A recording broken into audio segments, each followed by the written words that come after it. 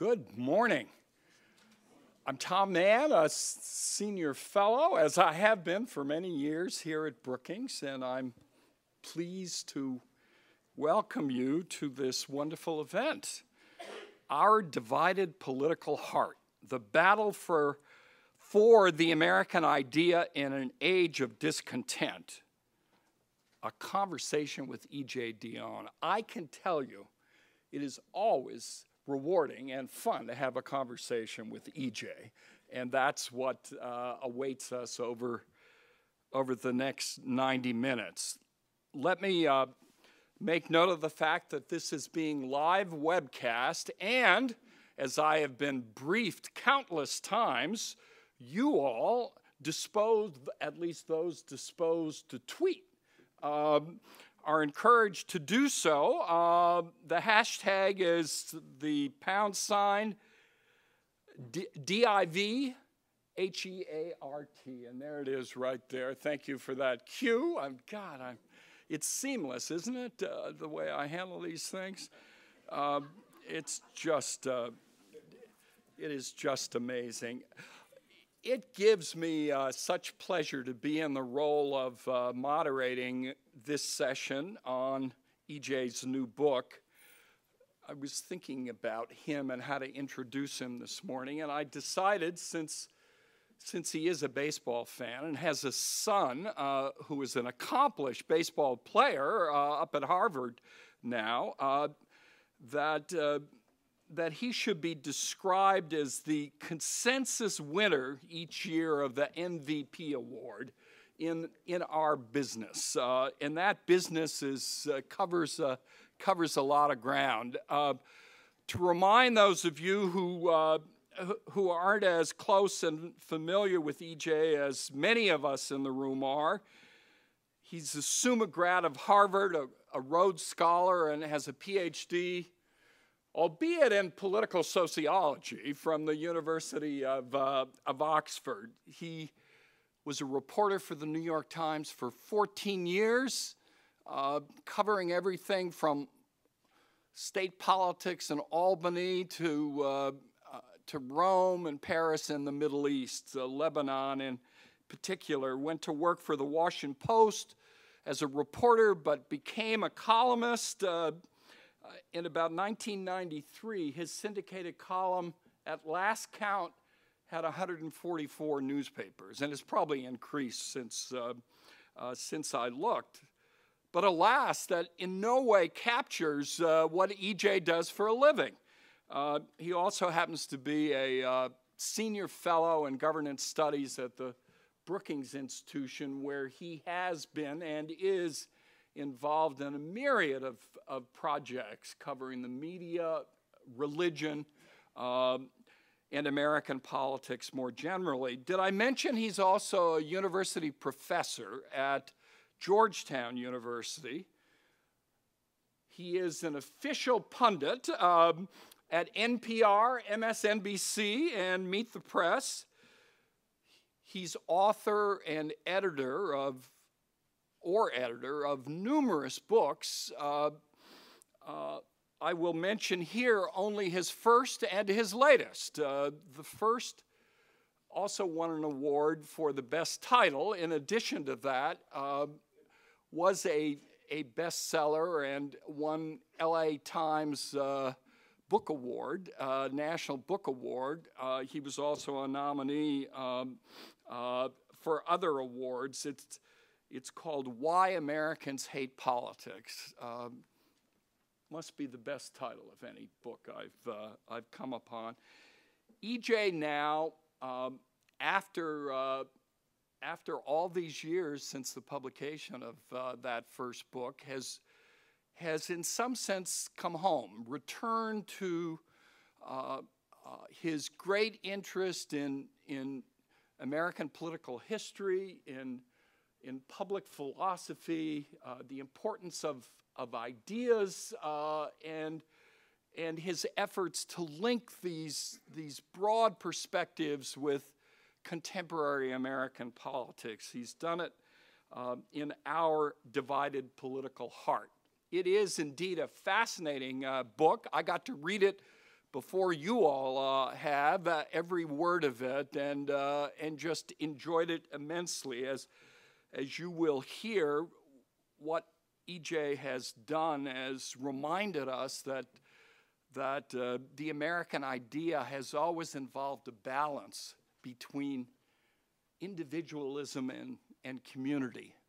But alas, there is an imbalance in our system these days, and EJ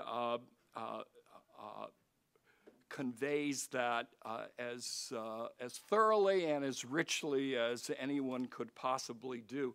In fact, it's so magnetic, the whole idea of the tension between these two, that EJ had just written a piece in Sunday Outlook section about it, and on a Sunday morning news show, Senator Richard Lugar explained that, in fact, the problem with the Republican Party is they've forgotten the second part of it, the community, and have emphasized individualism. So footnotes aren't even necessary at this stage. He's already gotten his ideas into the public domain. I didn't mention perhaps the most important thing about EJ, which is that he is the most wonderful, lovely human being perhaps any of us, certainly me, have encountered in these years, and I'm delighted to give him the floor.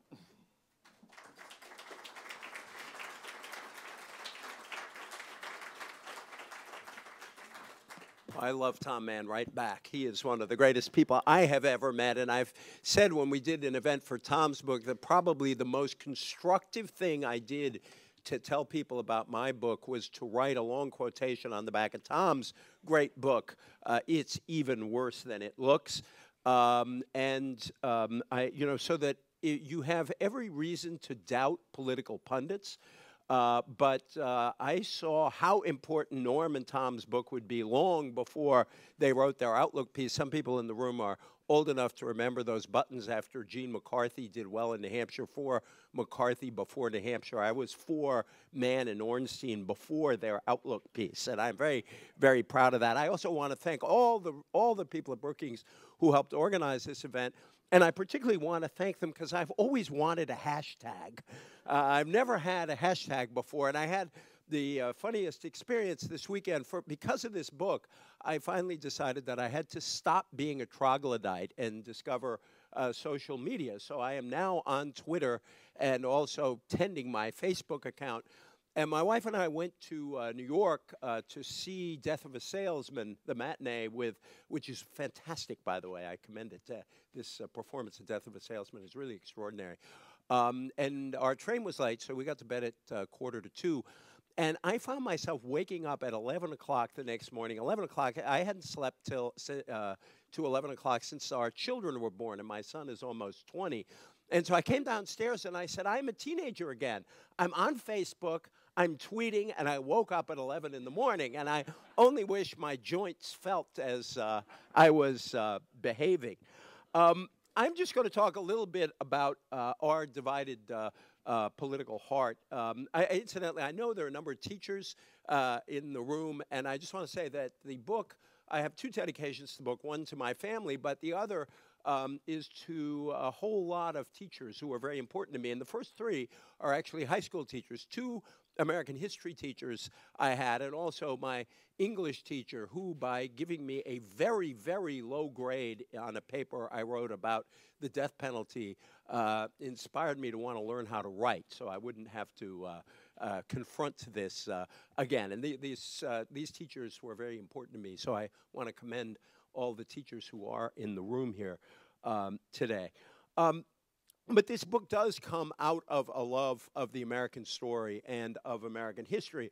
And there's a kind of paradox in the book, because the first sentence of the book refers to American decline, but the book is very distinctly not a declinist book. It's actually a hopeful book about our future. Indeed, I note in talking about decline that we have this conversation about decline over and over again which actually is a sign of what a high opinion we actually have of our country, because we always think we're in a place from which we can decline. And the core argument of our book is, of the book, is that the way we will avoid decline is to refresh our traditional balance being a balance between our love of individualism and our deep affection for and quest for community. Out of decline have come some extraordinary politicians and some extraordinary political campaigns.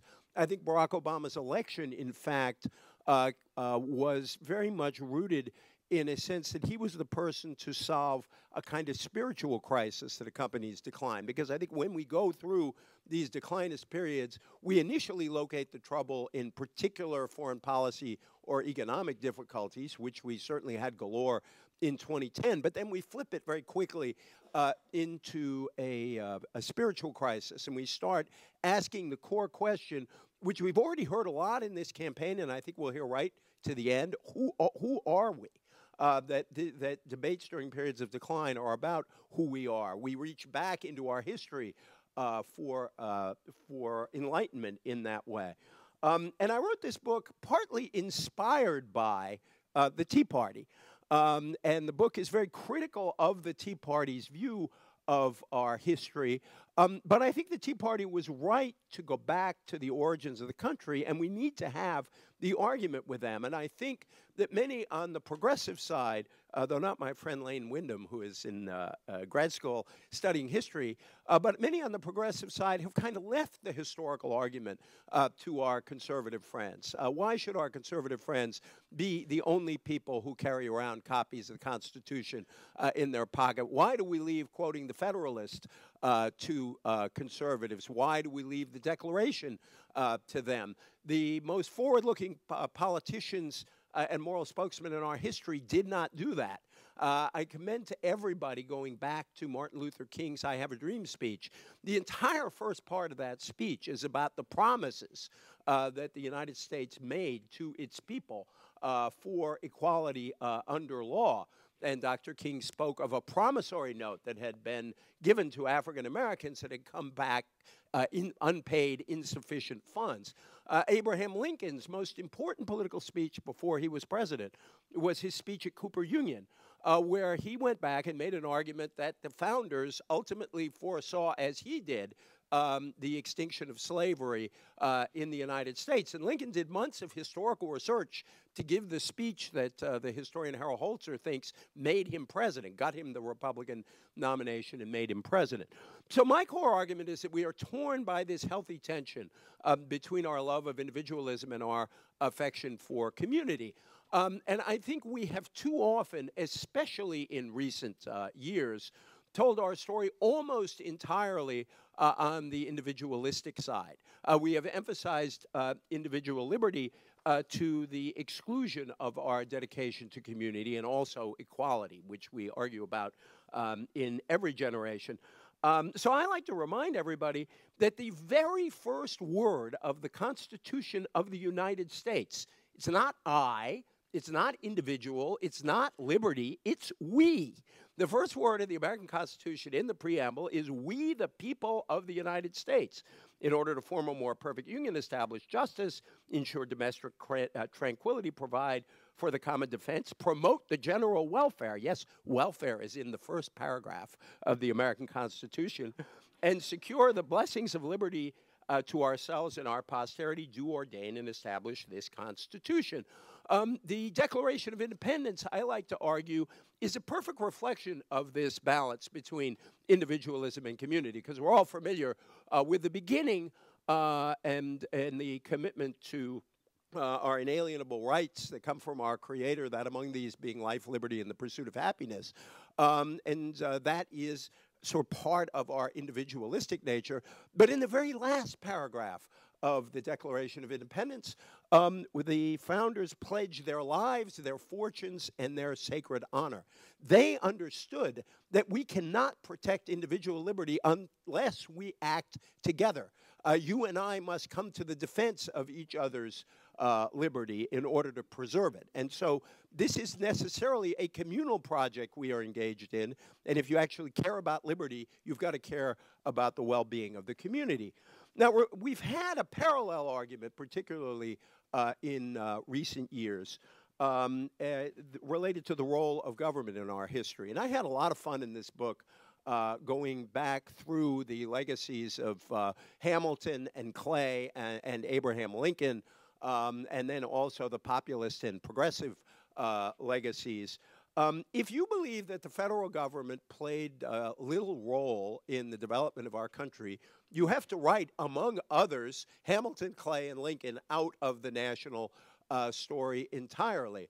If you believe that the Constitution is absolutely clear and can be read only one way, then you have to deal with the fact that within 3 years of the enactment of the federal Constitution, Alexander Hamilton and James Madison, two leading interpreters of it in the Federalists, were at each other's throats over whether the federal government had a right to establish a bank of the United States. My chapter on the Constitution is called One Nation Conceived in Argument.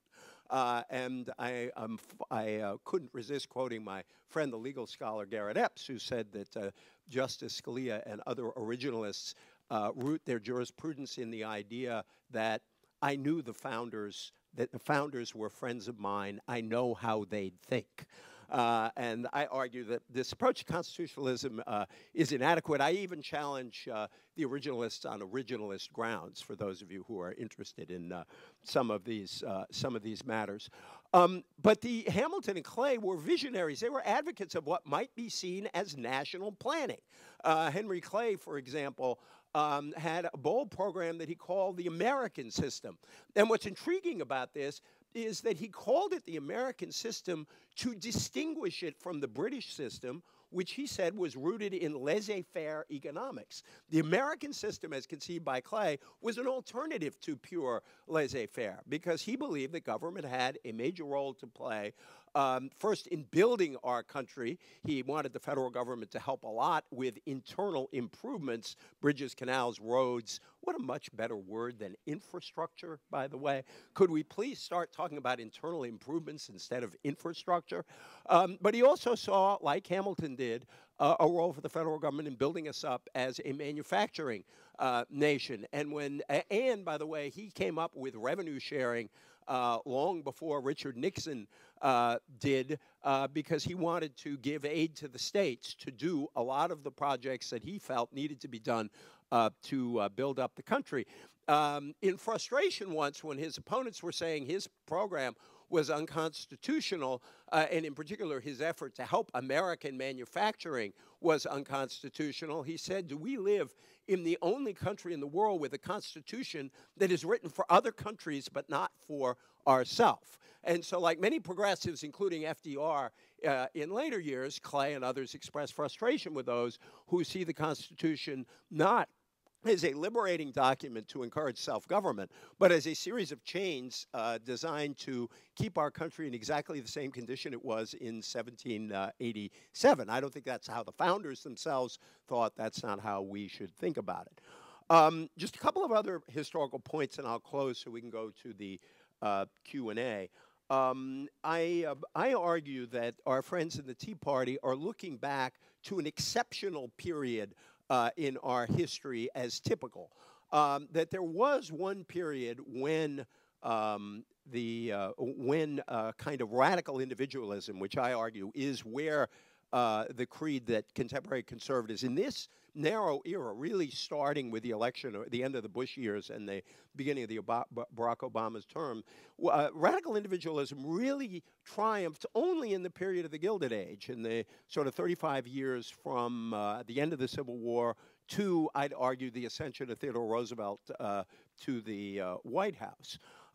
And this radical individualism had an enormous effect. It had a great effect on the Supreme Court and its decisions. It's in that period where corporations were declared people, my friend, if I may quote Mr. Romney. And it's also in that period, in the aftermath of that period, that the famous Lochner decision was made. That was in 1905, blowback from the long individualist period, which said the federal government couldn't regulate the hours of workers. And I argue that the populists and the progressives, who are seen by our conservative friends, and particularly our Tea Party friends, as interlopers, were actually restoring the longer American tradition of balance that dominated for 235 years. Herbert Crowley, the great progressive thinker who influenced Teddy Roosevelt, argued that progressives sought to use Hamiltonian means to serve Jeffersonian ends. They wanted to use an active federal government in order to ensure greater equality of opportunity and an economy not dominated by the trusts or by a very small number of people. By the way, those who are looking for encouragement in our current debates can go back to some of the things that both Teddy Roosevelt and Woodrow Wilson said about trusts and concentrated economic power. And Roosevelt and Wilson sound like people hanging out at Occupy Wall Street encampments. It's really quite astonishing how strong their rhetoric was about the dangers of concentrated economic power. And that's the other part of the American balance. If we have always sought a balance between individualism and community, we have seen a balance between the state and the market. We have indeed seen government and the market sphere and the independent third sector as partners, not just as adversaries. And that we have used government to check concentrated private power, even as we have used constitutional means to check untrammeled government power. And again, it's a series of balances. We balance the state, the local, and the national. And I think we are groping back toward that kind of balance now. I want to thank, by the way, my friend David Brooks. Some of you, if you've read David's column this morning, he kindly mentioned my book and called it engrossing. And if you're going to have a word with gross in it, that's the one you want applied to your book. So God bless David for that. And incidentally, he also plugged Mike Lynn's book, and Mike is a really important figure. I'm glad he plugged Mike, even though he disagreed with both of us. And I just want to take David up on two of our areas of disagreement and then close. He summarizes me well enough, and then he takes issue. He says that EJDI, my NPR pundit partner, I like that, pundit partner, argues that the Hamiltonian and Jacksonian traditions form part of a balanced consensus which has been destroyed by the radical individualists of today's Republican Party. That is what I believe. Pardon me. Then he goes on to say, but that balanced governing philosophy was destroyed gradually over the 20th century before the Tea Party was even in utero. As government excessively overreached, Republicans became excessively anti-government. And I guess the question I want to ask David, and will on a blog, is where exactly has government overreached? I don't think David wants to repeal environmental or consumer protection laws. I don't think David believes that we do not need to regulate the securities markets, particularly after what happened in 2008. Maybe he doesn't believe we should provide a prescription drug benefit under Medicare, although I believe we do. In other words, I sort of fundamentally disagree that what government has done in the New Deal and the progressive to New Deal to Great Society period to now represents some set of chains on the economy. Indeed, in this period, as government has grown, in many ways, individual liberty grew. As government grew, upward mobility increased. As government grew, more Americans got educated. Now, I quite agree with him. There are better and worse ways to do government. We progressives are not in the business of expanding government for government's sake. But I think the rise of radical individualism comes not primarily from government overreaching, but from a reaction to President Bush, where conservatives could not argue that he failed because he was too conservative, and so had to argue that he failed because he was too much in favor of big government. The other thing David writes is, does government nurture an enterprising citizenry or a secure but less energetic one? And I would again challenge my friend David on the whole idea that being secure makes you less energetic. I think if there are psychologists in the room, they can correct me, but we generally think that when people are secure, they become more energetic. They have more opportunity to act in ways that serve themselves, their families, and their communities. I was struck some years ago when I got this awesome tour of the Silicon Valley and visited a lot of entrepreneurs and the like. I decided in that period that I would view my column from that point forward as a nice little startup. But what struck me is that security was at the heart of the entrepreneurial world of Silicon Valley. Because people could take great risks because they knew that if their risks failed, there was something underneath them. All these great engineers could quickly find employment for a while they concocted their next new idea. And I mentioned this to someone in the Valley who said, yes, some people have a safety net. We have a safety network. And so I don't believe that I'm sorry, I picked up a cold with yapping about this book too much over the last week. I don't believe that security is the enemy of energy or entrepreneurship, but can actually be a commitment to it. So I just want to close this way. I said the book is anti-declinist, and it is. I believe that our history shows us that we are looking for balance as a country. And what's wrong with our politics right now is that one party to the argument really wants to, I think, destroy and replace this traditional American balance. And I think we need to defend it. It is that balance, I believe, that created what we came to call the American century. And in writing this book and reflecting on American history, it came to me more and more that being an American is a privilege, but it's also an obligation. When you look at those founding documents and what they were trying to create, when you look at our founders who were not reactionaries, but were extraordinarily adventurous people creating a constitutional republic at a moment when most of the world felt that constitutional republics could not work, particularly in an area as large as that of the United States. Our founders handed us a promise that we had to keep.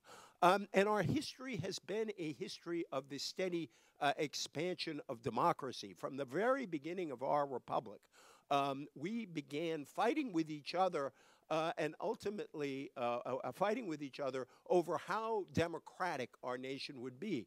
And the small d Democrats won the fight after fight after fight. We first expanded the franchise from property owners to all white men. We eventually expanded the franchise to African Americans after the Civil War, took it away, but then we finally, after years of struggle, returned the franchise to African Americans. We extended the franchise to women. We created much more a broad economic opportunity.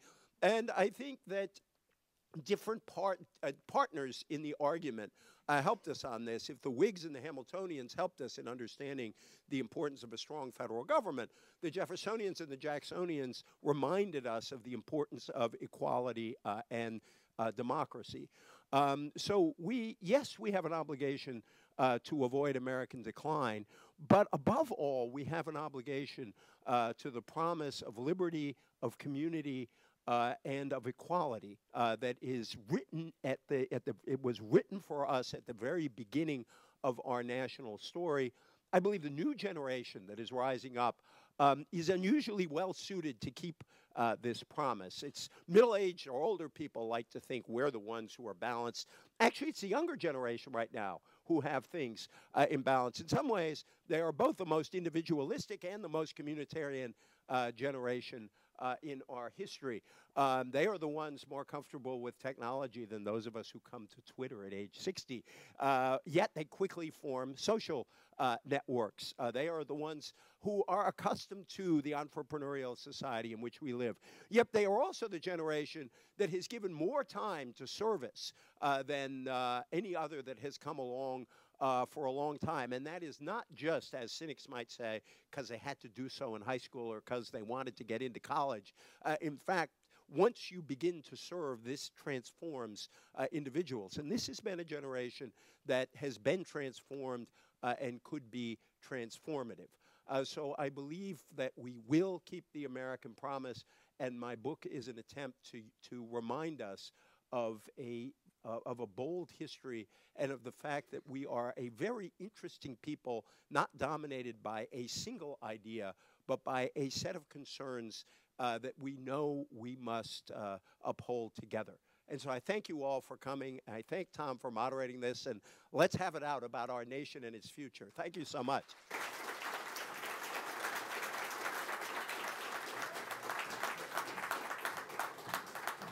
I just want you to know I kept looking at my grad school friend Lane, and when she was nodding, I felt I had the approval of a learning graduate student, so thank you. It's always encouraging when you're up on that podium. Here's the plan. I get to pose a few questions to EJ that he hasn't seen and has no idea of. And then... Are you now, or have you ever been a member of... No, he doesn't do that. Then we will turn to you as well as to those here virtually. EJ, I too read David's column with great interest and noted his determination to deny progressives and liberals the link to Hamilton, Clay, and Lincoln. They were into national banks, internal improvements, land grant colleges to really assist agriculture, but not all that other stuff. Yet I recall reading in your book that there was a lot of other stuff going on from the very beginning of the Republic, that government, in which government played a role in what might be called the social safety net now. Oh, well, thank you for that question. First, let me say a couple things. David is a real friend. It's not just that we pretend to be on the radio. I really like David a lot. And actually, when I finished this book, I told him that doing the book was worth it, if only for one thing, which is that I finally figured out why David was so crosswise to contemporary politics, because he is the last surviving, thoroughgoing American Whig. And if you want to, and I meant that, and he took it as a compliment, because if you want to understand David, you really should go back to Hamilton, Clay, and Lincoln, and I think that is where David is coming from. And I am very proud of the fact that my book is probably the only book in a long time, other than Jeffrey Cabot-Service's book on moderate Republicans, in which Jacob Javits plays an important role. I was much taken many years ago by a book Javits wrote in 1964 called Order of Battle, where he was arguing that Republicans are actually the party of small d democratic nationalism. And he talked about the ancestors of the Republican Party, and he invoked Hamilton, Clay, Lincoln, and Theodore Roosevelt. I should also note that no one other than the president of the Osawatomie, Kansas Chamber of Commerce was as excited as I was when President Obama gave that Osawatomie speech in honor of the speech Teddy Roosevelt gave in 1910, because I had wanted President Obama to give a speech like that for a long time. So I was grateful for that. But here's where I think David's right, and here's where I think he's wrong. He's right that it is a mistake for liberals to pretend that Hamilton and Clay are liberals. We liberals like to invoke them on behalf of national action, and the Whigs deserve better than they've gotten, because they were also advocates of far better treatment for the mentally infirm and insane. They were advocates of public schooling. They really were forward-looking in so many ways, but they were also, in certain ways, fundamentally conservative. They did see themselves as serving the interests of a certain part of the upper class. I doubt that Whigs would be comfortable with some of the directions that American liberalism has taken. But I am grateful that you asked the question, because I think David is wrong in not in suggesting that there wasn't any social welfare inherent in the early American Republic. The favorite fact I learned, or one of my favorite facts I learned in writing this book, was from a great book I commend to you by Brian Baylaw called A Government Out of Sight. He's a historian at the University of Virginia. And I had never known that it's a sort of a quiz. When do you think the very first federal health care program was enacted? Just think about your answer. The answer is in 1798. 1798, I guess 10 years after the adoption of the Constitution, John Adams created the National health system for sick and injured seamen. I want to go back and look at what it was about people on boats that got the Congress's attention. But we essentially had socialized medicine for seamen back in 1898. Jump forward. 1798, thank you. And as I wrote in the Outlook piece yesterday, I do not recall a mass rallies against Adams care back in 1798. Jump forward to the period after the Civil War, and a great political writer, Theodore Skotchpole, has called people's attention to this some years ago. The federal Civil War pension program was vast.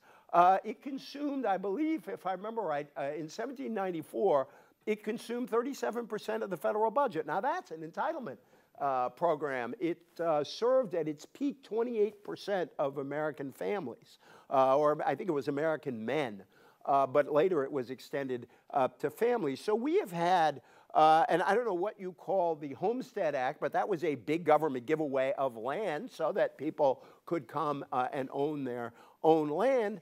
And land-grant colleges are an interesting case where I think David and I very much agree. On the one hand, they are very much part of that build the country up tradition of Clay and Hamilton that David and I both like. But this also created a very large public benefit. Again, it allowed lots of Americans who did not, in the interior, who did not have access to higher education, to have access to higher education. And without that original law, some of our greatest state universities might not exist. So I do think, I don't draw quite the same clear line as David does between these two, between the liberal tradition or the progressive tradition in Hamilton and Clay, even though he is right to remind us that they are not identical. Now I'd like to fast forward to the last couple of decades, a time period, say, when Robert Nisbet was writing A Quest for Community, but Ayn Rand was also out there as sort of popularizing libertarian ideas. So Nisbet spoke for the conservatives, in many respects Republicans, yet now his ideas have seemingly been abandoned by conservatives and Republicans. Why? What happened? How do you account for it? The Nisbet, for those of you who have never read him, the best way to get at Nisbet is a great book of essays called Tradition and Revolt, which is a good summary of, it's a collection of essays. It is a good summary of where he was coming from. He was at AEI for a number of years. It's interesting, I got to know him. He was somebody I ran across in college and really got to like, even though I was not on the right side of the political spectrum. And I got to meet him. He said the great irony is the New Left, which he strenuously opposed, brought the Quest for Community back into print. It had been published in 1952, had gone out of print. And because of the New Left's interest in participatory democracy and community, the early statement of the New Left, the Port Huron statement, is still, I believe, a fascinating document before the New Left kind of went nuts. It was sort of reflected the deeply democratic nature of the early part of that movement. And they were the people who got Nisbet back into print, which he was always amused by. And Nisbet is also, he's a kind of historical sociologist, and he makes the case that conservatism at the beginning was actually a revolt against liberal notions of community. It was a revolt against individualism, that conservatives posited the importance of family and status and traditional community, but also, he wrote, that society is prior to the individual, which is quite the opposite of what Mrs. Thatcher said, there is no such thing as society. And I think that what you've seen is more and more conservatives certainly are uncomfortable with the idea of the centrality of society, but also of community as a defining characteristic of conservatism. Now, again, in fairness, there's a wonderful guy in town called Bill Shambra, who is sort of in some ways, he and Mike Gerson are among the last of the true communitarian conservatives. And there is a debate among progressives like me and conservatives like Bill Shambra about the role of federal and national action in fostering community. I believe, with Theodore Skotchpole and others, that actually the federal government far from simply sapping the power of local communities, as my friend Bill Chamber would argue, I believe the federal government has often empowered local communities. Scotchpole uses a great example of the GI Bill, which was lobbied for by the American Legion and whose enactment strengthened the American Legion organization around the country. And you can see a whole series of groups out of the progressive era that, because they were national federations, became stronger at the local level. And that the progressives, contrary to the conservative view, cared not just about some national oneness, as my friend Chamber likes to parody us, but they created a lot of vital local organizations. Indeed, they were obsessed with local government. And progressive tried to take over cities and towns, create municipal electrical systems kind of governed by the citizenry, and so on. Now, I think that capitalism, I'm sorry, see, and there, that's a Freudian or a Randian slip. Conservatism has partly been dominated, I believe. I don't think the rise of political money is irrelevant to this. I also believe our national business class has moved to the right of where it used to be. Business is not inherently reactionary. Business is part of America. There are many, in the town I grew up in, the Chamber of Commerce was really important to us in, I may have disagreed with them at times on matters related to labor law, but they were vitally concerned with the health of their communities. They wanted people working and making money because that's how the downtown businesses thrived. I think American business has moved to the right of where it was in opposing regulation more forcefully. Perhaps one can fairly point to the difference between George Romney and Mitt Romney as reflecting that change. There's a wonderful piece on George Romney's tragic 1968 campaign in New York, the new issue of New York Magazine, where you really see that difference. And then obviously the popularity of Ayn Rand, and I'll only, Bill Buckley and I agree on certain issues, and one of them is disagreeing passionately with Ayn Rand. And whenever somebody tells me they love Rand, I always ask them, did you ever read her book, The Virtue of Selfishness? And that tells you a lot about Ayn Rand. I'll just leave it at that and pray that I'm not assaulted by some Randian who said I was unfair to her, which perhaps I was, but I don't think so. Go ahead. Thank you. E.J., you talk about the healthy tension between individualism and community, and the secret of American success is balancing those two ideas, elements, virtues. But presumably, the point of balance will differ between our two major political parties and between conservatives and liberals operating as you would hope to see them. How would you, just in shorthand language, distinguish the balance that conservatives might arrive at in a very constructive, healthy way versus that which liberals, progressives, Democrats, call them whatever you like, would? I'm glad again you emphasize balance, because I don't think any of us would want to live in an absolutely purely communitarian society. And indeed, I argue that one of the greatest experiments in communitarianism in American history was prohibition, and it failed. And it was an attempt, and it's worth remembering that a lot of the advocates of prohibition were progressive. It wasn't just very conservative people who advocated it. It were people who saw the damage liquor was doing to the downtrodden and to working class and poor families. These were progressive people who had a lot of other progressive ideas. So it was a noble quest, but it didn't work out very well. And that, I think it's important to underscore that liberals and progressives have always been vitally interested in individual rights. But they have not been interested in individual rights to the exclusion of the good of the community.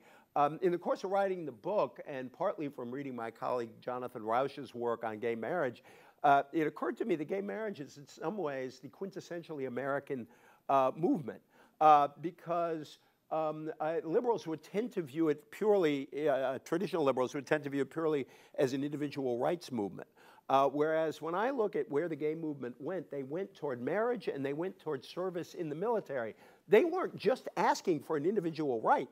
They were asking for an opportunity to join the broader community and to bear the responsibilities that came from membership in that broader community. There were a lot of people in the gay community initially who didn't like the marriage movement because they thought it was giving in to certain more conservative norms. And I thought service in the military was just so important to the progress of the gay community because they were saying, we are Americans, we want to serve equally with our fellow Americans. Now, to go to your question, it seems to me the argument right now is, do we believe in balance or not? And I think the conservatism of not so long ago accepted a substantial role for the state, accepted that there were things we needed to do in common because we could not do them alone. And we argued forcefully about where government stopped and where the local community began. We argued forcefully over how progressive these public programs should be. We argued forcefully about how should we raise tax money. There are a lot of things to argue about. I am not for a one-party state of balance. I love argument. I go out of business if argument went out of business. But I think that we have to operate within some consensual framework, a very broad consensual framework, in order to make progress. Because if we don't figure out together a kind of the boundaries of the consensus, then we end up like we did last summer with the debt ceiling fight, where one side believes so strongly that the other side is outside the framework of what's good for the country that it is better to risk the nation's credit and all the mess that would have come from defaulting than it is to give in anywhere. If we are operating in a consensus, we can have a fight over budgets about how much, in order to restore long-term reasonable balance, how much should come out of cutting programs, how much should come out of revenue, how should that revenue be raised. I might argue for more progressive taxes. My friend Bruce Bartlett, a conservative, would argue for more consumption taxes, and we could sort of work something out, but we'd be operating within broadly a framework in which we would at least be speaking the same language. Right now, we have the politics of the Tower of Babel, I think, and that doesn't work well in a democracy. Yeah. That leads seamlessly to my last question, which is a cue to you all to think about your questions, because you come immediately after this. Now let's carry that to the 2012 presidential and you think there might be some interest in congressional election elections. In this? Yeah, we could talk about 1912. It's a great election, but it was. But alas, Tom and I used to write about 1912 together back in our pre-Brookings days. I mean, I gather from what you've said that Paul Ryan's budget is outside that framework in which we can actually engage in the kind of debate and negotiation compromise that Mitt Romney's campaign, as best and his agenda as best as we identify it at this stage before the convention and everything else, is in many respects also outside that framework. One, is that true? Is that what you believe? And two, do you think that will be engaged in the campaign, and should it be? See, you should all know, Tom is my colleague down the hall, and we agree so often that I find, some of you may remember this old Bob Dylan line, which went, "No use in talking to you, same as talking to me." And I sometimes, so Tom knows how I'm going to answer that question. Tom and I agree enough that we actually relish the moments when we disagree and try to dwell on them because they're fun.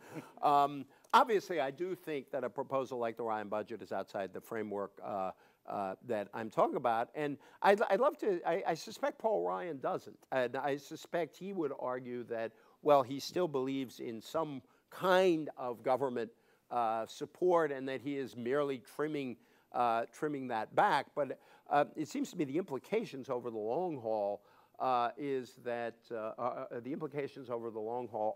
that you take a series of federal programs that we have come to take for granted and render them so unextensive that they cease to be the programs that they are now. I mean, those cutbacks are very deep, and but it also goes to the question of what kind of society do we want to have? Brian famously talked about these social welfare programs as a hammock.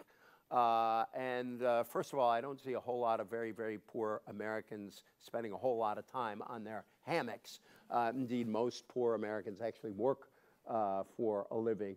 And secondly, and it goes back to the argument I had with David Brooks, which is the implication is always that government programs necessarily create dependency. And I actually believe government programs have often been crafted in our history to create independence. And whether you go back to the Homestead Act, which created a nation of small landholders, or the GI Bill, which allowed people who could never have gone to college to go to college and to prosper on their own, and student loans, which we need to reform because we're going to create a nation of debtors if we don't get a handle on that. But student loans, when I was, were essential. Scholarship and loans were essential to my ability to go to college. Or the Social Security survivors benefits, which have allowed many families to get through tough times and become self-sufficient again. And so, I believe that common mutual support is not aimed at creating personal dependency. It's our efforts to help each other get a leg up in the world, and it sees us as, if I may quote St. Paul, as being all part of one another. And I do think that the American communitarian tradition has sort of two sets of roots. One is the small r Republican tradition that talked about self-government and the need to think of the whole and not simply ourselves, but also the biblical tradition. And actually, maybe I will close this by reading from John Winthrop, who gave a speech in 1630 that I suspect Rush Limbaugh would condemn as socialistic. And so I just want to find one of my favorite quotes in the book. And it's worth noting that the Winthrop speech in which he said this is the city on a hill speech that Ronald Reagan liked to quote. And yet this is one of the most communitarian pronouncements. 77 or 78? Yes, exactly. Or 98? Let's see, 77 or 78. I'm sorry to hold you up. I should have I should have marked this page. Wait, the pages are stuck. I should have also taken an old, well-thumbed copy of the book. It was a speech called "A Model of Christian Charity," and John Winthrop said, "We must delight in each other, make each other's conditions our own, rejoice together, mourn together, labor and suffer together, always having before our eyes our community as members of the same body." And Bruce Springsteen just came out with a great song that I love, where the refrain is, "Wherever this flag is flown, we take care of our own." I think there is a direct line from John Winthrop in 1630 to Bruce Springsteen in 2012. Well, I'm so happy that EJ invokes St. Paul, and that it's a way of reminding us that this book is filled with discussions of religion as well, because it connects so much to the subject before us. Okay. Although for those who are here who aren't as obsessive about religion as I can be, it is not primarily a religious book. I have written those before. That was the last book. Yeah, right, exactly. Sold out. Yes. Yes, sir. Please, we have a mic we're going to bring to you. It will help us with the webcast. Please identify yourself and pose your question to EJ. Hi, I'm Bob Proctor. I'm a student at Johns Hopkins University. I was wondering. What do you study, could I ask? Oh, public policy. And my question was, how influential would you say the Reagan administration was? Saying things like government is the problem in the rise of the new wave of radical individualism. No, it's a good question, because Reagan has a kind of ambiguous role in my account, because on the one hand, he clearly prepared the way for this, and that there's always been a radical individualist strain within American conservatism. It goes back to reaction to the New Deal. A woman called Kim Phillips Fine, a great young historian, wrote a book called Visible Hands, I think it was, or Invisible Hands, about the role of certain kinds of right-wing business groups in creating the ideology that today is in many ways the Tea Party ideology. And Ronald Reagan reflected a lot of that. But even Ronald Reagan, I think, ended up operating within the long American consensus. I've always loved the line that Wagner's music is better than it sounds. And Reagan governed in a more moderate way than he spoke. And that in the end, he didn't overturn the New Deal, the core New Deal programs. He was very alive to the importance of the communitarian strain in conservatism. If you remember the great speech he gave in 1980 at the Republican Convention, it was family, work, neighborhood, peace, and freedom. And one of the things I talk about in the book is what I see as sort of the last great project of the more communitarian conservatives, which was AEI's Mediating Structures Project, a little book by Peter Berger and Richard John Newhouse called To Empower People, which I argue was the manifesto for the Reagan Democrat before the Reagan Democrat existed. So yes, Reagan had this in his rhetoric, but still was much more part of the balanced conservative tradition. And I think that we moved beyond even where Reagan was. Reagan might have been this in the period he was giving speeches for GE in the 50s, but he didn't govern that way. He governed, again, I don't want to pretend, I know my conservative friends hate it when those of us who are liberal quote Ronald Reagan for our purposes. And so I don't want to pretend I'm a Reagan supporter. There were a bunch of things he did that I opposed in terms of shrinking the state in ways that I think were not constructive. But I still don't think he's gone as far as our conservative friends are going now. That was an absolute model of question asking and answering. So let's continue with that. Yes, sir. On the aisle. Yeah. Greg Squires, George Washington University. I'd like to ask you, given the number and range of people who benefit from government programs, given the changing demography of our country, and given Romney's insistence on demonstrating how out of touch he is, how do you explain the fact that the polls seem to show that if the election were held today, it's a toss-up? Well, 8% unemployment takes you a good ways there. But also, I am struck by the fact that when you hear conservatives, Republicans talk about cutting entitlement programs, they seem to want to hold harmless anyone who is now over 65 years old. Now, why is that? Well, partly for historical reasons. When people come to adulthood, that is part of the conservative base now. So they're not talking about, although Democrats will try very hard to argue that the cuts they propose will ultimately threaten those now over 65. The fact is they're staying away from those kind of cuts. And, there are a lot of studies that show that many Tea Party supporters are strongly opposed to government except for Medicare and Social Security, which they view as benefits they earned when they worked and not really part of government in the way that programs for others might be. And, one could argue, I would argue that I think there's a bit of a contradiction there, but we all live with contradictions, and so I sort of accept that others do. So, so I think that's part of it. And I think, part of it is economic bad times, and part of it is if John McCain could get 46% of the vote in 2008, which was about the worst election climate for a Republican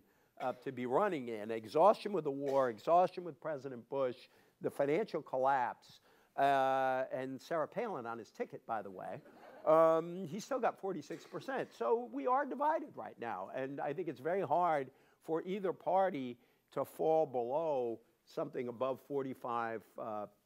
My hunch is that the Obama base is just a little bigger than the Romney base when you, and that you're seeing that in the 3 or 4% differential in the polls. But it is, the times are very bad in certain states. The one advantage Obama may have is that on the whole, the economies are better in the swing states than in the others. I asked a Obama person jokingly recently if their economic policy was designed to make sure unemployment went down quicker in the swing states. And of course, federal government doesn't have that power. Is someone from Oxbridge here that has a question? All the way in the back. Do we have an Oxbridge contingent? We have many. Ah. Yes, a contingent. We papered the crowd with Oxbridge people. Yes, Hi, I'm Jesse Kinnunen from the University of Glasgow. You were talking about the balance between individuals and the community. So I would like to ask, is the concept of the American dream solely linked to the individual, and would the greater emphasis of the community threaten that ideal? Thank you. I love Glasgow is one of the great communitarian cities in the world, I think. I actually spent a day campaigning with Margot MacDonald in a neighborhood in Glasgow called Govan, which you know, who's a fascinating Scottish nationalist, but that's for another day. MVP, I told you. My book is very much about arguing a case for a particular, for a definition of the American tradition that encompasses both individualism and community. And let me just quote my friend Paul Begala, who wrote a very nice column on this book, which I was grateful for. And I was talking to Paul about the book, and he said, Paul spent a lot of time in Texas politics, and he said there are two speeches you can give in Texas, and both of them resonate. And he said, speech one is, we came down here, we were self-sufficient, we built our own farms, we took care of ourselves, and we prospered, and by God, everybody should be like that. You can also tell the story by saying, we came down here, and when we came down here, we came in covered wagons. And when we faced adversity, we circled the wagons and we fought together. And when we moved into these communities, we built towns, and the first person we brought in was a teacher to teach all the kids so the community could advance themselves. Those are both deeply authentic American stories that contain pieces of our truth. And I think the American dream encompasses both of those stories. But thank you for the question. Bill. Yeah. I'd like to move to Reagan and religion. This is one of the great scholars, by the way, of American religion and the Catholic Church. So it's a privilege to have you here. In the 80 campaign, Reagan could not go to the Catholic bishops who had pushed Carter to get Carter to consider an amendment to do away with Roe v. Wade. But Reagan knew if he went to the Catholic bishops, he'd get the abortion opposition, but he would have to also work with them on peace issues and all the social justice issues that were in the bishop's package.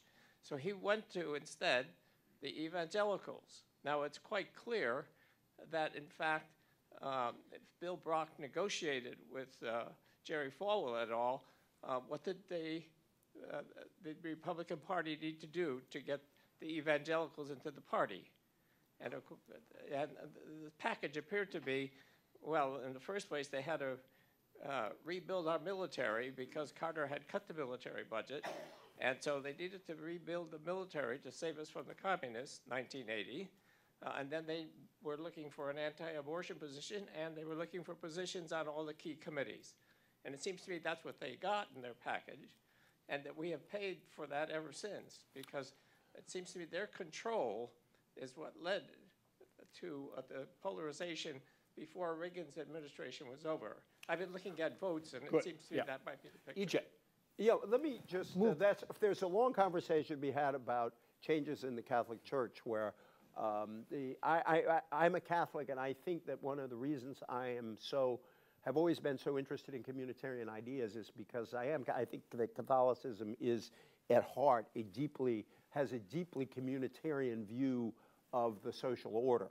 And that I think from a Catholic communitarian point of view, a good representative of that was Cardinal Bernardin way back in the 80s, who argued that there was a seamless garment that involved the protection of life from the moment of conception all the way to the moment of natural death, and not simply for the first 9 months of pregnancy. And I think there's been a movement, because of new appointments, if you will, a movement to the right among the Catholic bishops, where bishops who wrote a very progressive set of documents on war and peace and the economy back in the 80s would not write those kinds of documents today. But let me just make one comment, if I could, off your question, which is, I am fascinated by, and I talk about this in the book, about Christians who end up, Christian conservatives who end up aligning essentially with radical individualists in politics, which strikes me as strange. Because if you look at the Christian tradition or the Hebrew prophets, it seems totally at odds with a radical kind of individualism. And it did occur to me that there are strains within a kind of American evangelicalism, which also affects Catholicism, that are individualistic in their emphasis on salvation. I came to the notion that there is a distinction between those who say, I'm Christian because Jesus changed my life, and those who say, I'm Christian because Jesus changed the world. Now, there are people, like my friend Mike Gerson, who might argue both of those things, but Mike has a strong communitarian streak in him.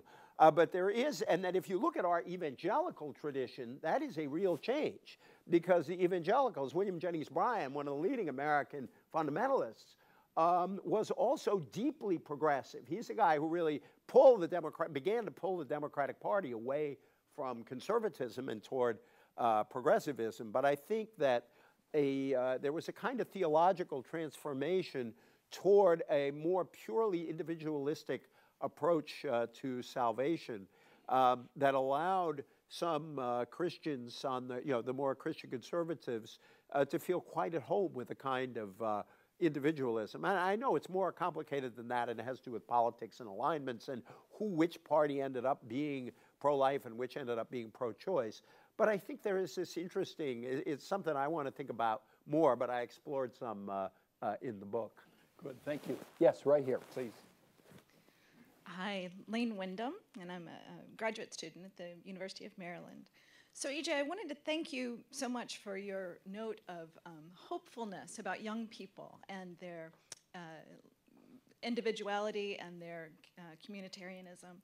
It struck me that this generation is probably one of the first generations that won't do as well as their parents.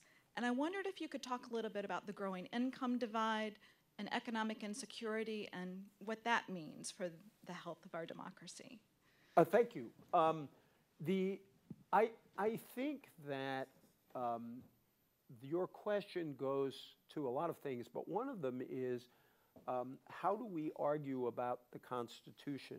One scholar who's also a friend, whose work interests me greatly, is Willie Forbath, who teaches law down at the University of Texas and has done actually a lot of work on labor.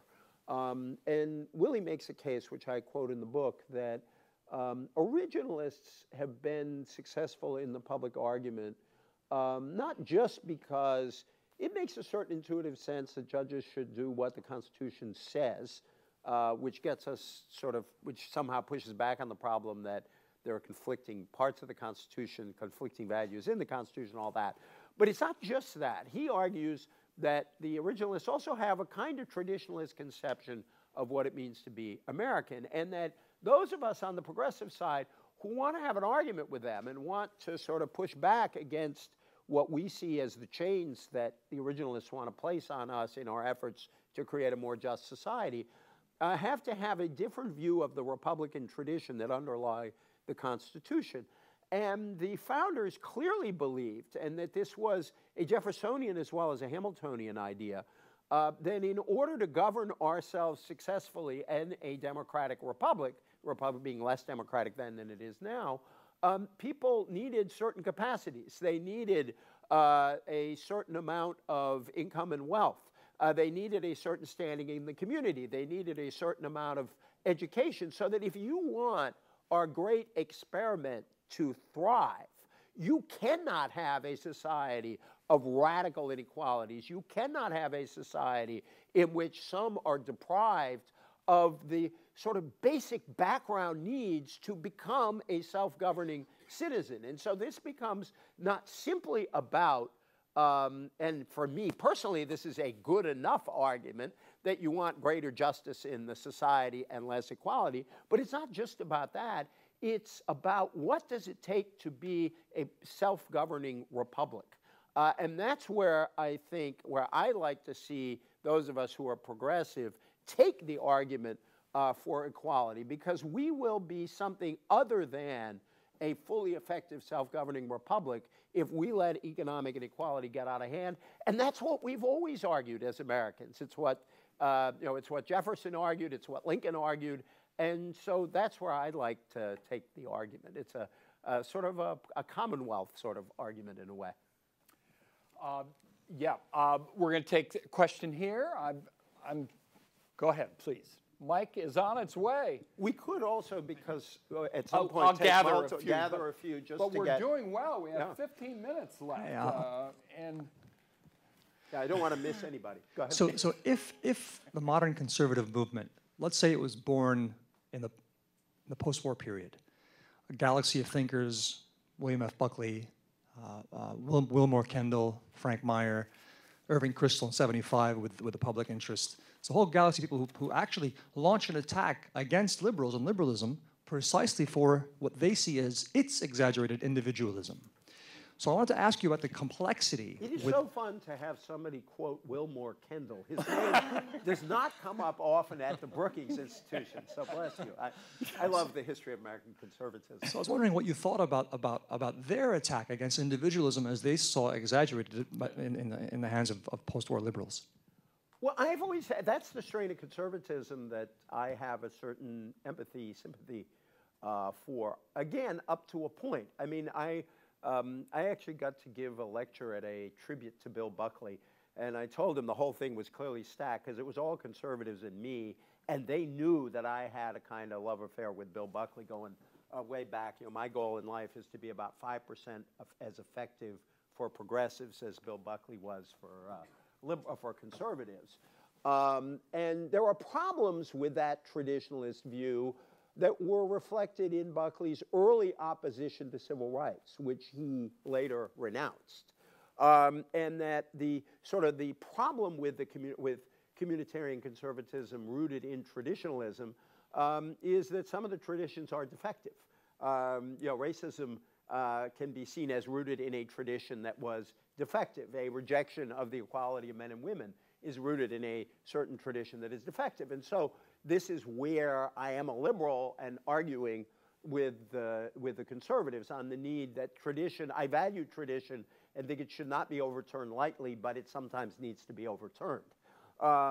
Where I agree with them is that I don't think that our system, the welfare state itself, can be defended purely in individualistic terms. It's why in the book I talk about the communitarian roots of the gay rights movement, the communitarian roots of the civil rights movement. I mean, Dr. King was very much preaching about individual rights for African Americans, but he was also preaching about not only transforming the African American community, but he was talking about transforming the entire country into what he liked to call the beloved community. And so I do think that those of us who believe in individual liberty cannot depend solely on purely on an individual rights tradition, and that's where I end up with some sympathy. And Buckley, one of the last books Buckley wrote was one of his most beautiful books, a book called Gratitude, where he very much talked about the debts we owe society for the protection and opportunity that it is accorded to us. And probably my favorite Buckley among Buckleys, other than the guy who was very funny and quippy, is the Buckley of Gratitude. Yeah. Yes, sir. I was signaling. Yes, please. There he is.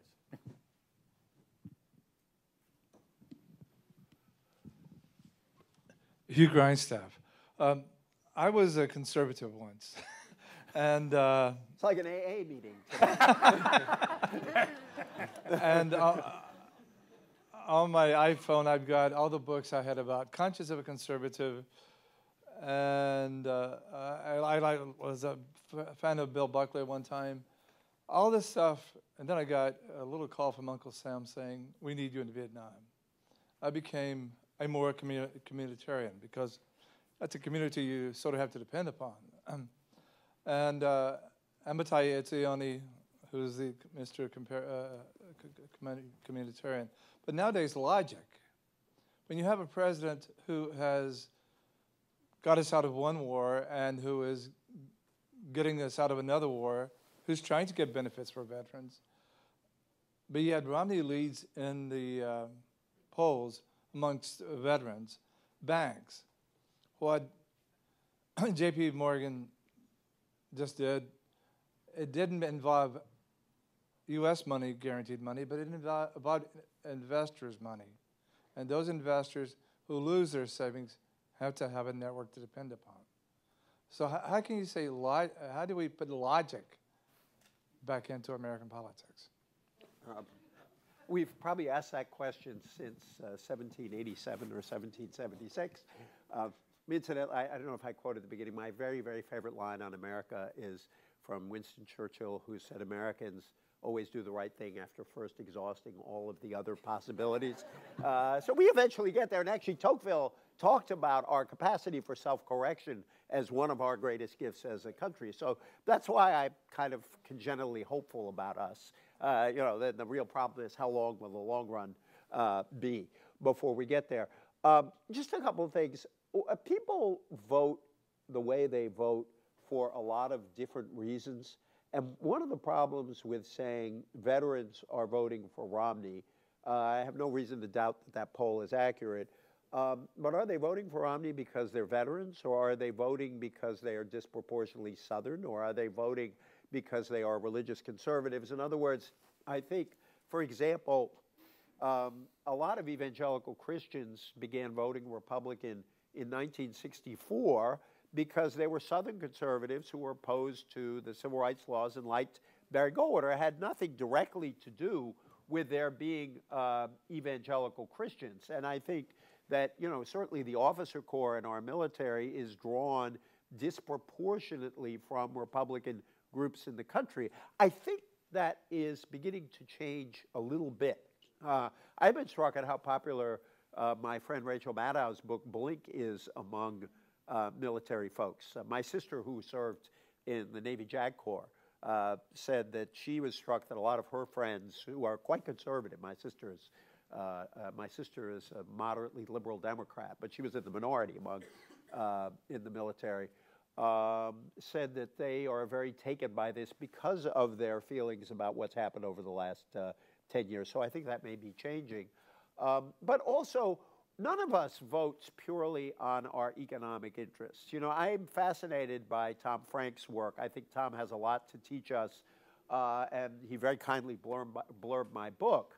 But I've thought a lot about, people who vote on grounds other than their immediate self-interest. Well, I live in a precinct in Bethesda, Maryland, that is exceedingly affluent and voted 80% for Barack Obama. Now, were we voting against and I would argue that in the long run, we are voting for our interests broadly understood. But my conservative friends would say you got to broadly understand it pretty broadly to vote Democratic if you live in a precinct that affluent. And so I think that people vote for a number of reasons, and they also define their interests differently. And that for some people, and again, I agree with a lot of what Tom says about progressives being too allergic to populism. And I have a chapter on populism that's more sympathetic to the populists than, say, the Richard Hofstadter account. I hugely admire Hofstadter, love him as a writer, hope I try to emulate him in that way, but disagree with some of his conclusions. So I agree with Tom that progressives can be too allergic to populism. Nonetheless, I think that there are perfectly good justifications for people voting what they see as their values and being more interested in that than in voting their economic interests as you and I might define them. Yeah. Now we're going to have a final round. I'm going to collect a number of brief questions. Come on up here, please. Let's give Gary the first one. EJ, we got to take notes. Oh, yes, thank short you. questions. And we got to get Peggy's had her hand up for a long time. Right. So Peggy's a faithful attender of our events at Brookings. So. Okay. Okay, I'll do my best. Garrett Mitchell from the Mitchell Report. And I want to go back to Bob Dylan because you and Tom are sitting sharing the stage. We remind you so much of Bob Dylan. Right. That's why you want to. You're sharing the stage, and it was about 2 weeks ago when you shared the stage and the roles were reversed. You describe your book as hopeful. The book that Tom and Norm have written, it's even worse than it looks. I would argue, Tom might not agree, that it's not so much a hopeful book as it is a we better get serious today book, and here are X number of things that we might do to resolve the deep mire that we are in. You may recall it was Susan Page at that meeting who suggested that if they wrote a sequel to The Broken Branch, and it's even worse than it looks, it would be Run for Your Lives. So my question is your book? I'm interested, since you say the Bob Dylan thing about I don't need to talk to you because it's like talking to me. I'm interested to know whether, knowing Tom, having read the book, are you looking at things and arriving at conclusions that are similar or not so similar? I especially want to thank you for that question. Gary, yes, sir. My name is Stephen Shore. There's a fair amount of babbling about American exceptionalism, but no one has ever said exactly what it means. And so I'm wondering if you could define it. Can you give a coherent definition, and is it a good thing or a bad thing? Oh, that's fun. Yes. Hi, Peggy Ochowski. I'm with the Hispanic Outlook. Could you talk a little bit about the whole concept of citizenship in terms of both communitarianism and especially liberalism? I know Alan Wolf says liberals have a real hard time with immigration because they believe in equality, and just by definition, immigrants, non-citizens, and citizens do have different rights. So could you talk about that? Thank you. Let's gather two more questions in the back. Pete, yeah. Thank you, Pete Chetley from Brookings. Could you clarify something, which is, to what extent is communitarianism similar to federal government action? In other words, we tend to translate it's the federal government versus individualism, but maybe communitarianism is just focusing on local communities or small groups. Okay, and the final, over here, please. Yeah. EJ, you're going to get 30 seconds to answer each of these questions. But hi, Bart Solvik from Oslo University. Yes. You touched on this notion that progressives need to go back to the Declaration, the Federalist Papers, etc. Is this just to deny the conservatives or Republicans the sole defenders of these values, or are progressives just out of good ideas? Neither. Thank you for the question. Let me go backwards on that. And actually, they kind of link together backwards. No, I went back. I don't think progressives are out of ideas. And I do think there's a real challenge to progressives, liberals, and social democrats in the global economy that we live in. And I do think there is a struggle going on in parties of the center-left broadly all over the world about how do we deal with this new situation. So I don't see it so much as progressives being out of ideas as progressives not having fully figured out the right response. They have some notions, but that it's a complicated new situation that they are struggling to sort out. No, I went back to the beginning. I mean, on the one hand, yes, I want to contest our friends on the right because their view of our history would render all of us who are progressive outside the American tradition. And I do not believe that's true. I didn't write this book to ransack our history to find support for what I am for now. I went through our history to see what it actually teaches us. My conclusion, which people are free to dispute, is that they and we can find reasonable support for both claiming to operate within the broader American tradition. And I argue that the balances I describe are truer to our long tradition than how some, but not all on the right, would see individual liberty as the sole, value within our tradition. On the citizenship question, it's, Peggy has done a lot of work on immigration. And I'll just answer this way, Peggy, which is that because I believe citizenship is so important, I am very uneasy with any solution to the immigration problem that would have us as a nation accept a large number of people who work here without citizenship.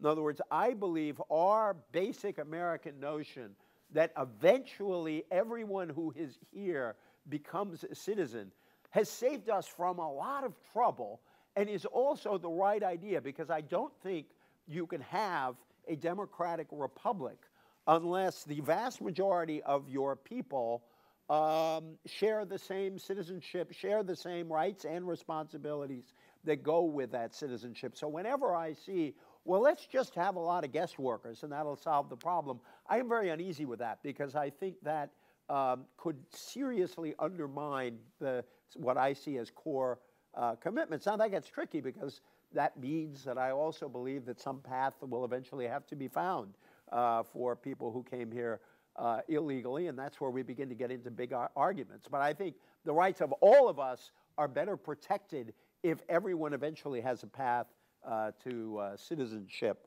Babbling about American exceptionalism, I love American exceptionalism and I worry about it at the same time. I worry about it just because I think anyone who is progressive or has spent time around the world, and that's how Obama got himself in trouble with the first half of his famous answer on this. Any of us who spent time abroad know that everyone loves their own country, loves their own tradition. And when you talk about American exceptionalism, it sounds like, well, we're trying to say that we are so different than everybody else that we either don't respect their tradition or somehow look down upon them from a lofty perch. And I've never liked people looking down on other people from a lofty perch, even if they were all American exceptionalists. On the other hand, do I believe there is something exceptional about our particular history? Well, yes, I do. And originally, by the way, if I understand the history right, American exceptionalism was originally come up with as a way to explain why there were no socialists in America. And I believe it was originated on the left way back when. I've been meaning, because I knew somebody would ask this, I've been meaning to recheck that history. But we were one of the earliest republics on an extensive land mass. We were, you can argue about the Romans, but their notion of citizenship was more constrained. We have the longest surviving constitution in the world.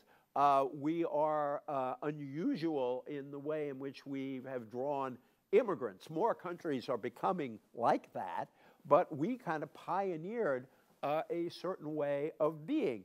And there is a religious underpinning to American exceptionalism through our history, which we could argue about. So I do think there is something exceptional about our history, and I like to define that in terms of who we actually are, and not in terms that look down on any other civilization You know, although again, in all candor, I'm sure there are. I do like and love the American tradition because I think it has the seeds of sort of equality, democracy, and community in it, which I think is a you know, a tradition to be proud of. Hopeful, Tom and me. Tom and I are chronically hopeful. Somebody once called me a feliciopath. And I think that, you know, Tom and I'm going to speak for you if I may. Please. And then you can dissent. You know, I think both of us have a sense of alarm about where we are now. And while we are hopeful, neither of us, I hope, is insane. And that I do not believe we can continue down this path we're on now with this kind of argument, this kind of dysfunction indefinitely. Our hopefulness partly comes from the famous Herb Stein, the conservative economist, who once said that if things can't keep going on like they are now, they don't. And I do see us eventually getting to the point of correcting for this. And as I say, I'm hopeful because I think we've been here before at various moments of our history and have managed to come out of it. And because, as I was happy Lane talked about it, because I do think this new generation that's coming up has some real insight into what it will take to pull us back together. That is not an effort of a baby boomers saying, we messed it up, it's your responsibility. I just happen to think they are, if I may use the term, an exceptional generation. And they are, in some ways, the deus ex machina of my book. I thank you all very, very much for coming. EJ, just I want to say that his performance here, filled with wit and wisdom, is even more extensively on display in his book. If my colleague Norm Ornstein were here, he would say, and it makes a great holiday gift. Father's Day. EJ will go outside by the table for any of you who have not gotten your book signed. Thanks to EJ and to all of you for coming.